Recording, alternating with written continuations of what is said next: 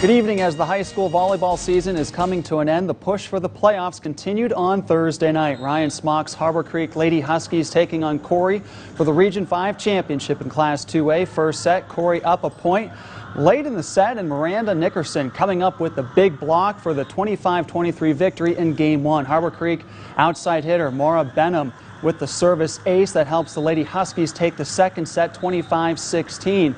In the third set, it's Harbor Creek taking it 25-16 once again behind Megan Smith's kill as Harbor Creek led the match 2-1. In the fourth set, Maggie Dow with the kill for Corey as they knot things up with a 25-23 victory and forcing a fifth and deciding set. Corey goes on to rally for the 15-11 fifth set victory.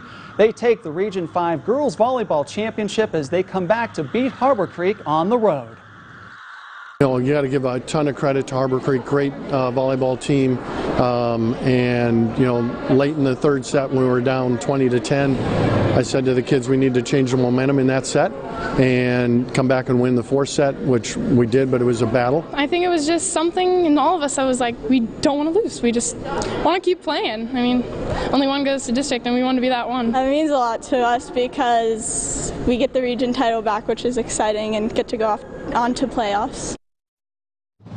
In Region 6, Fairview hosting Girard, and what a great back and forth match this was. Opening set, and for the Lady Tigers, it's Chloe McManus with the kill in the back corner. Girard would counter with their outside hitter, Kaylin Cohen, ripping a winner for the Jackets, and they were fired up as both sides going back and forth in that opening set. Back comes Fairview. McManus with another kill going cross court.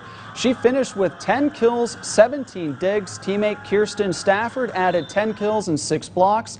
Fairview goes on to win Region 6. It's their first ever region championship after beating Girard in 4 games. Scores were 25-23, 21-25, 25-18, and 25-23.